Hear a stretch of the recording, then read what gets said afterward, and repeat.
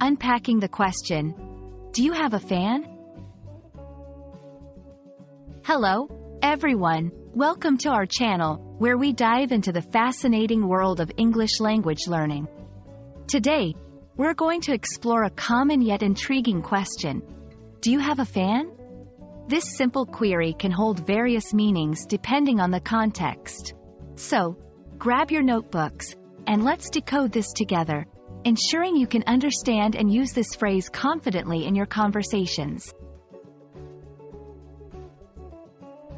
The most straightforward interpretation of, do you have a fan, relates to the device used for cooling.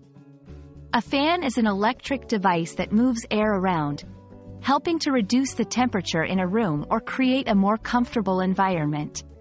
So, when someone asks this question, they might be inquiring if you possess such a device, possibly because the weather is warm or the room feels stuffy.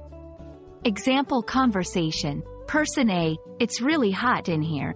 Do you have a fan? Person B, yes, I do. Let me turn it on for you. Interestingly, the phrase can also carry a figurative meaning.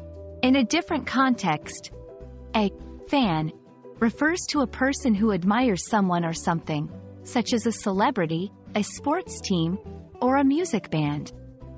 Thus, the question, do you have a fan, might be asked to inquire if someone has supporters or admirers. Example conversation. Person A, after your performance last night, do you have a fan?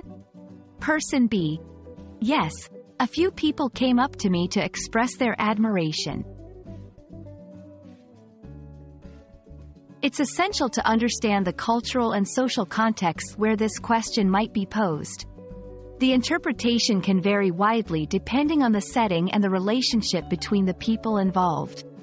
Awareness of these nuances ensures effective communication and helps avoid misunderstandings. Key point: always consider the context and the relationship between the speakers when interpreting this question. We hope this exploration of the question, do you have a fan, has been enlightening. Whether it's about beating the heat or gaining admirers, this phrase holds more than meets the eye. Remember, understanding the context is key to mastering English language nuances. Thank you for watching, and we look forward to bringing you more insights into the English language. Happy learning!